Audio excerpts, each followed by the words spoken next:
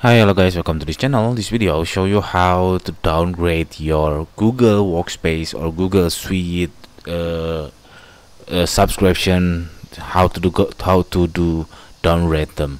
So here, how to doing that? You just go to your Google admin on Google admin.google.com, which is the Workspace, Google Workspace, and then here you can click the billing, and then here you can see the subscriptions.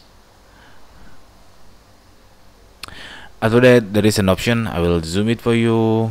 There is an option of add or upgrade a subscription. So you just click this one, not this one. You just click add or upgrade. Of course, obviously, Google doesn't want you to downgrade them. So the option only written that add or upgrade. But actually, you can downgrade your Google Workspace subscription. So I'm already downgrade my Google Workspace, which is the cheapest one, which is the Google Workspace Business Starter. If you are using Google Workspace Business Plus, you can click switch into this Google Workspace Business Starter or any plan that cheaper than you are right now. So you can explore the pricing.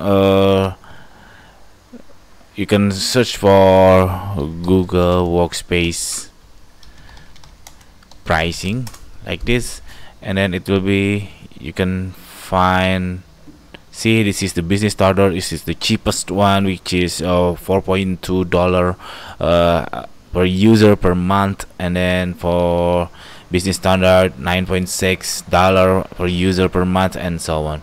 So it's really easy how to downgrade them. You just click switch and then accept the change, the distinction between your previous plan into your new plan, and then you have to agree them, and then that's it. You can downgrade your Google Workspace. Okay, I think it's enough. I hope it's helpful for you. If it's, please subscribe our channel, and then if you have any question, please put on a comment below. Thank you.